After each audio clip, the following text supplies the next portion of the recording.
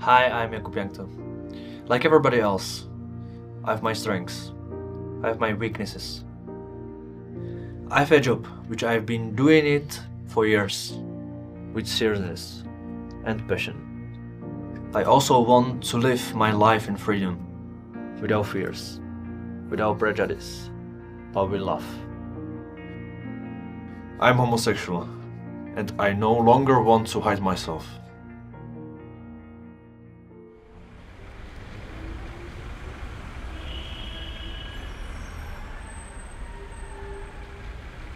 February was a bomb.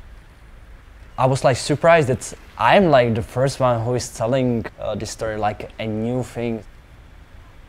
The football was, and I think it's a little bit homophobic. Yeah, it wasn't easy, but this is who I am, and I'm happy for myself. I don't want to need your change, you know. I'm really happy to myself. Jakub Jankto is a 27-year-old Czech footballer who was born and raised in Prague. Now playing in Italy's Serie A for Cagliari, he is the only openly gay man playing football in Europe's top 5 leagues. I wanted to announce because I didn't want to hide. I couldn't do what I wanted to do all the life. Maybe when I wanted to date with the guy, with the boy, you're hiding the phone, you're hiding the messages, so that was the bad feel. Now I don't have to do these things, so now I feel really good.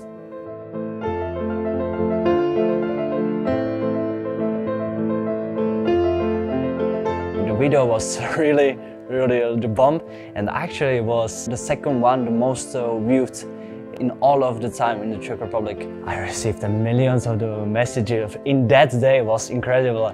Also good words, really good support from the teams like Real Madrid, like Arsenal, Barcelona. When you receive the positive messages, obviously it helps you. Yeah, it was something great.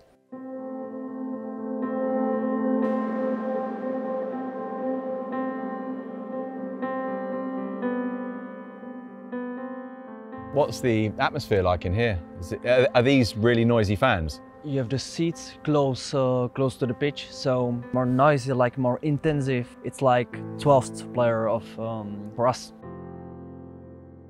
When you announce that you're gay, when you announce that you don't want to hide this anymore, were you worried that other people would take it badly? When I started to play, some people ask me what I'm expecting if I play away or at home in the stadium, if I expect the whistles. I just said, why is the question? There is no reason, and it was all good, and happy for that, really happy for that.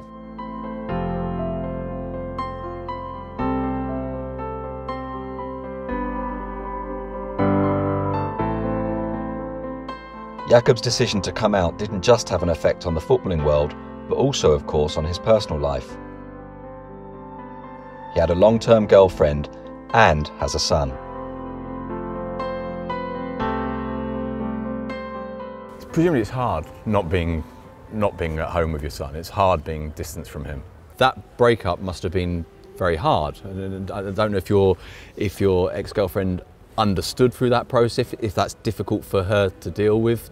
How did you live through that? To be honest, you have to ask maybe her, maybe she will explain better than me. Obviously, also was tough time for her, but I think we have explained everything. It's not easy, but it's on a situation that you cannot go through. It depends on us, and everything what we do, we have to do for the small one. In all of this, you're a footballer. Your identity is about being a footballer, and that one of the problems, I suppose, is that everybody says, no, his identity is that he's a footballer who came out as gay, but your identity, and there's a bit of me that thinks for you it must be kind of uncomfortable that everybody wants you to be their icon, the leader of their campaign or of their community, and you'd rather just play football. Yeah, it's true that the people want that I will become to the captain of the certain community. I always say, look, I respect everyone, all the community, all the people, but I just want to focus on myself, on my team, on Cagliari. I don't want to speak anymore with the coach or with the directors, with the people about the sexuality. As concerned as football, as I work, okay, I have no problem, and I will make 100%. But yeah, finish there. For Jakub, coming out was intended as an end rather than a beginning. He doesn't see himself as an icon. He is a footballer and a father. I think it benefits a lot of people, and I help a lot of people. Maybe in the football is something new. It's not like something bad. It's a normal thing. I cannot manage or cannot decide for other people what they do. If they want to speak, okay, I let them speak. I just wanted to give a message to everybody. I think it went really good, and yeah, we just carry on.